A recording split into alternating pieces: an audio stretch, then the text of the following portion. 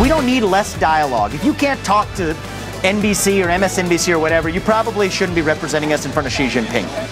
Are you confident that you know that gender, that it isn't a spectrum?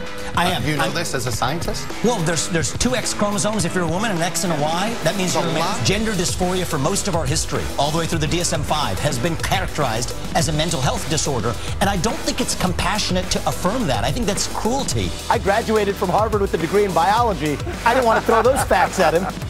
Using the Civil War to talk about black Americans, that war was not fought for black people to have guns. That's not. That war was fought for black people to have freedoms in this country. Black people did not get to enjoy the other freedoms until their Second Amendment rights were secured.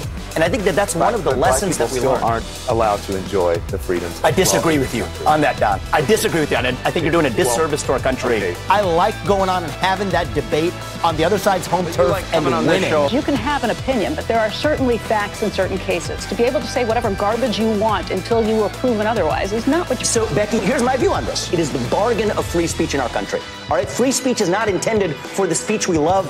It is intended for the speech that we do not love.